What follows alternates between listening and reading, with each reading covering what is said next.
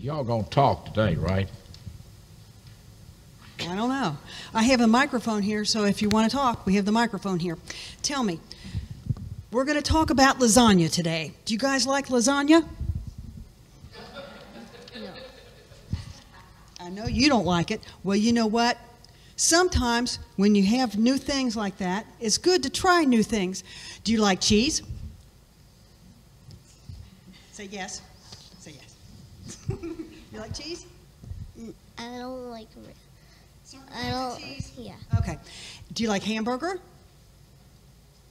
Hamburger's in lasagna too, but it has lots of cheese in it. It has some big long noodles in it too. What I was going to point out to today, sometimes it's good to try new things. It's hard to try new things, I know. But if you push yourself, you might like it. You never know.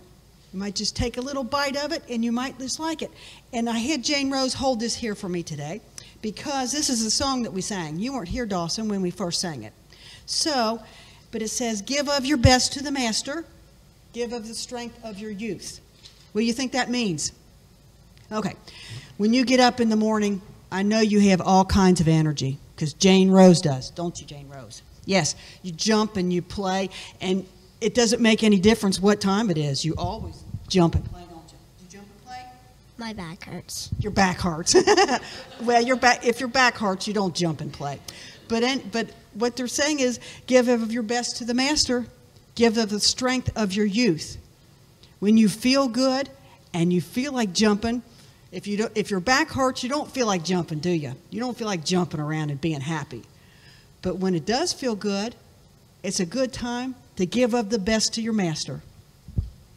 Want to bow your head for a word of prayer? Dear God, dear loving God, please be with us this week as we go through this week. And it is important for us to give of our best to the master. Even when we don't feel like it, it's good to try new things because you never know. Those new things may turn into something very positive. In all our prayers, we pray that thy will be done. In Jesus' name, amen.